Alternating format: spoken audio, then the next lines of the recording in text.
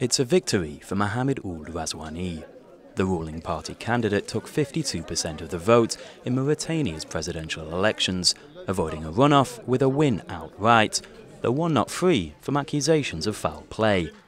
Several hours before it was made official by the Semi-Electoral Commission, Ghazouani had declared himself the winner, sparking an immediate backlash amongst parts of the population and from opposition candidates.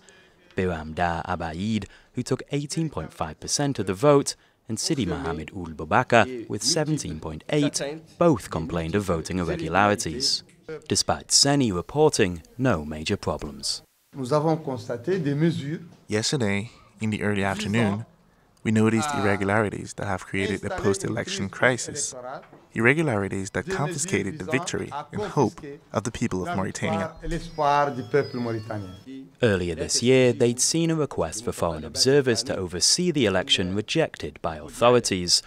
Now the two, along with other opposition leaders, promised to contest Sunday's results, throwing into doubt the first democratic handover of power since Mauritania's independence from France in 1960. The former French colony has a long history of military coups.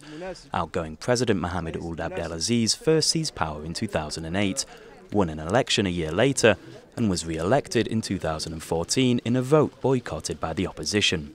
Aziz backed Ghazouani in these elections. The new president will be looking to carry on the work of his predecessor in maintaining stability in the country.